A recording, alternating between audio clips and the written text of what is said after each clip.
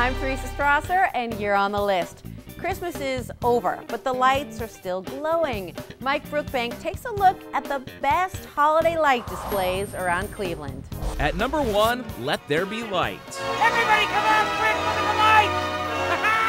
The holiday season is still shining bright in Cleveland, and here's our list of places to keep the spirit alive. Check out the impressive illumination over at Nela Park, an East Cleveland tradition that goes through New Year's Day. Next, take a stroll through Public Square. The lights in the center of town always attract big crowds in each quadrant of the square. Finally, Crocker Park, where you can score some post-holiday savings and savor the spectacular decorations. At number 2, dressing dapper. Bond.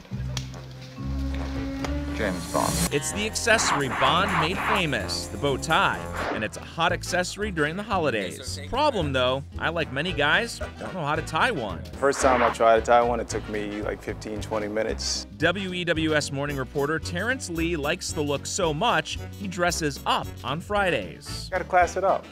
Why not? Bring a little class to Cleveland. It's already a classy place, make it classier. Terrence took me under his tying wing, but as you can see, I may be a lost cause. The longer side, What do I take have it. here?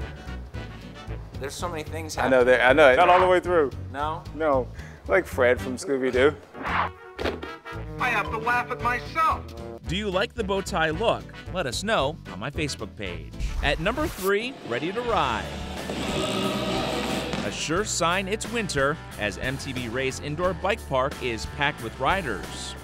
The 150,000 square foot facility keeps bicycle pedals turning in Cleveland despite the change of seasons. The old factory is packed with all new courses and will attract more than 20,000 riders now through April. Now you're caught up and clued in around Cleveland. I'm Mike Brookbank.